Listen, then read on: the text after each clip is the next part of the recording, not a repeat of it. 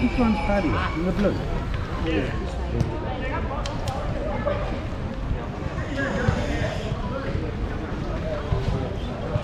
Hey, it's Barry Upton here at Nongpru Municipality Stadium, where I'm with a football friend of mine, Morgan Kent, and he's you're from the East End of London, aren't you? Of course. He's a Tottenham fan. Of course, yeah. Yeah, okay. Yeah. So we'll just establish that first. I'm a front wheel skid. Front wheel skid? Yeah, okay, front right. wheel skid. Tell us about growing up in the East End. You know, we coming from the East End of London. Right, in the East End, it was good because all you had to do was take a ball of chalk down the Frog and Toad. Ball of chalk down the Frog and Toad. Yeah. And then you find a little petrol Bowser. Right. Yeah. Right, or a battle cruiser. A battle cruiser. A battle cruiser, yeah. Yeah. So like a boozer, and you. Because everybody talks like this, don't they? Oh yeah. It's where you come from. Yeah. And now you can't stop. I can't stop now. Right. I can't stop the bunny. Yeah. If I try to bunny properly, yeah, I can't bunny properly, only in the thing. But we never normally use the second one, but I'll use the second one for you. Yeah, that'd be useful. Right? Yeah. It's like if I said down the apples. Yeah. Really, it should be down the apples and pears, shouldn't it? Stairs. Yeah. I knew that one. It's a good gag, that. Some ice cream freezer said I'm not a true Cockney. Yeah. So I pushed him down the apples and oranges. I see what you did there. Yeah. Right. Yeah. So now growing up, you became a drummer and got into music. Yeah. And then you were doing like sessions and stuff. Yeah. How did that go about? Yeah, it was good because the ice cream that used to book me. It was only down the Frog and Toad. It was just you know, around the corner down the Frog. Yeah. And also he was a little bit into the Agatha Christie all the time, or the pig's ear. He's always having a pig's ear. Pig's ear. Yeah, pig's ear. Beer, yeah. And he was always. I thought he was always Brahms. Right, Brahms and Liszt. Yeah, Brahms. Elephant's Trunk. Drunk. Yeah. Has it gone off? Edit. Yeah, because of the ice cream freezer who used to book me. He only lived round the bend, so it was good, you know, down the Frog, up the road from the Frog. Yeah. So I used to get the jam jar. That's the car. Yeah. Yeah. And we used to go and do all these. We used to chirp, a lot of chirping on the green gauge. You know, chirping. Is that singing? Singing. Yeah. Singing, yeah. Right. Lots of chirping. Yeah. And but he used to like his pig's ear too much, you know. Right. And it always used to finish with. The Agatha Christie or the Vera Lynn, you know, or a bicycle spoke with some gin, something like that. And we used to get Brahms, and nothing used to really get done. But I did quite a few. One of the ice cream freezers was a very famous man who won the award for songwriting. Who was that? That was an ice cream called Ben Findon. Oh yeah, Ben Findon, yeah. Yeah. Right. Love really hurts without you. Yeah, that's him, yeah, that's the geezer, yeah, the ice cream. I'm in the mood for dancing. Yeah, that's it, yeah. You did something on that and all, didn't you? Yeah, I produced a version. Yeah. So where did you go from that then? Because you were doing lots of those drum sessions, so then I believe there was a very famous band that asked you to join them. Oh yeah, and then there was this other ice cream freezer that used to do Joanna. Used to work on the Joanna, you see. Right. On the old Joanna. What was his name? His name was Mike Batt. Mike Batt. Yeah, and he was a Bright Eyes. yeah, I remember that one. You're a Womble, and that's what I joined. The Wombles. Yeah. Right. Yeah. Okay. And the Wombles, I mean, they were a sort of kind of puppets initially, weren't they? But you sort of kind of brought them alive. Yeah. Well, they were animated series on the BBC. Yeah. I think. Right. Or the ABC, one of them, anyway. The ABC. Or the CBC. Yeah, it was written by Liz Beresford. NBC. She was a Richard. Liz Beresford was a very rich... A Richard III. Well, Richard III can be sometimes confused with an Eartha Kitt.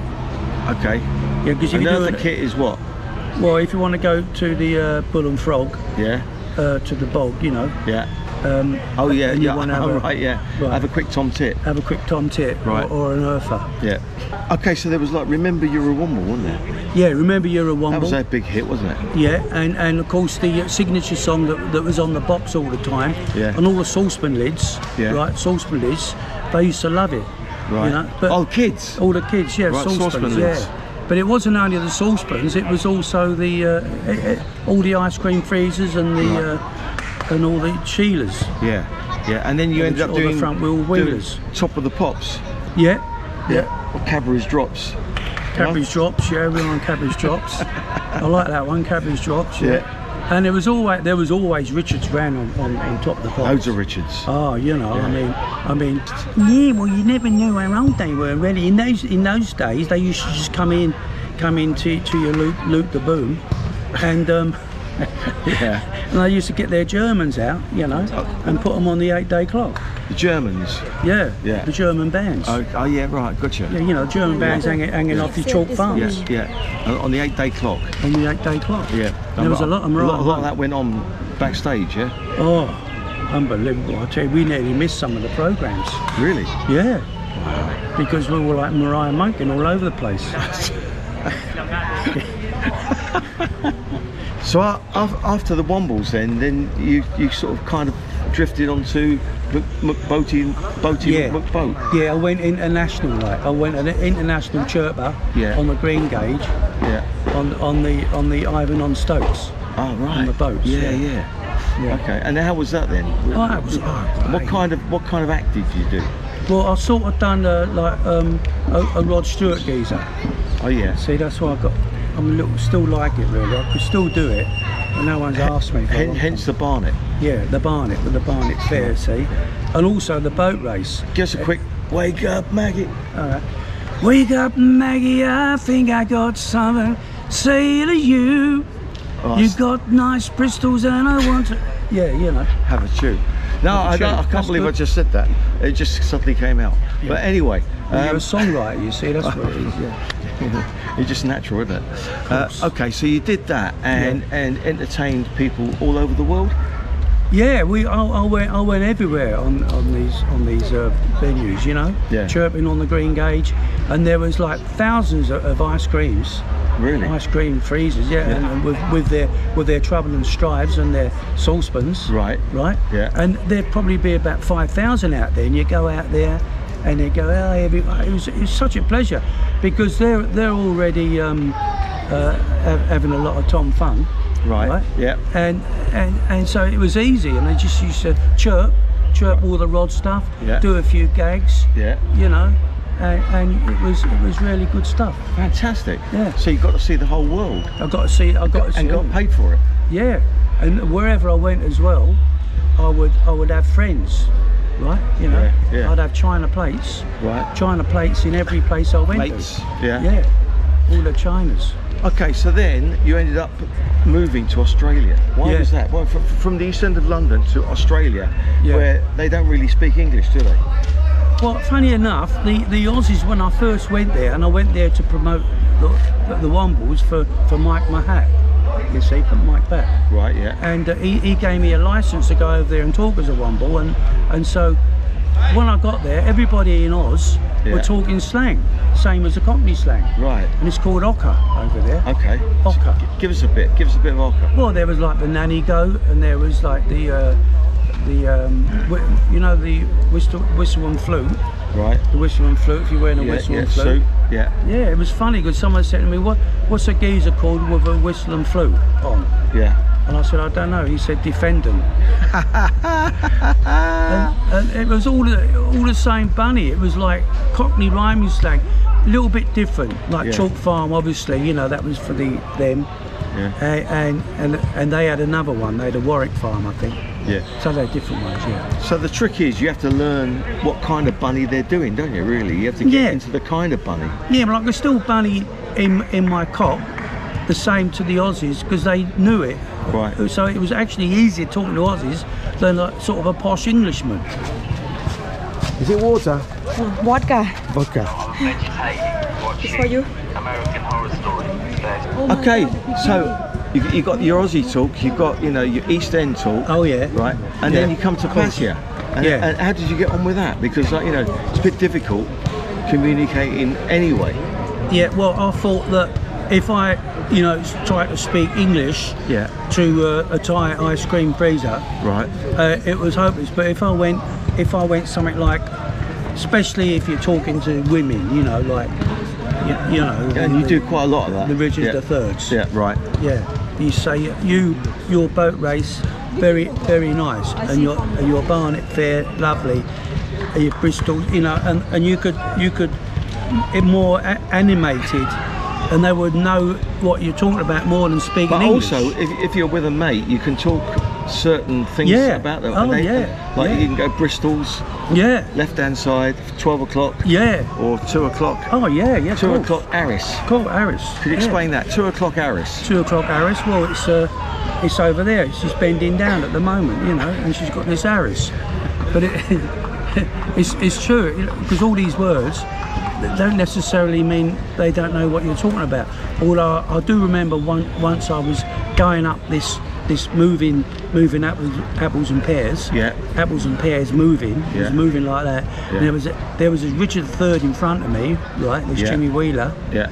And she had this lovely Aris. It was unbelievable. Wow. And I shouted out Aris like that. And she actually turned around and said, "Do you mind?"